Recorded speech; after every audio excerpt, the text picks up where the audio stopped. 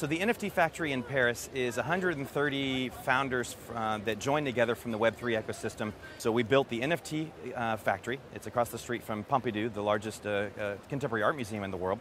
People walk in, they see 70 screens on the wall with all kinds of cool digital artwork that's all NFTs, and we explain what an NFT is. We help them get a wallet. We give them an NFT so that now they're a user.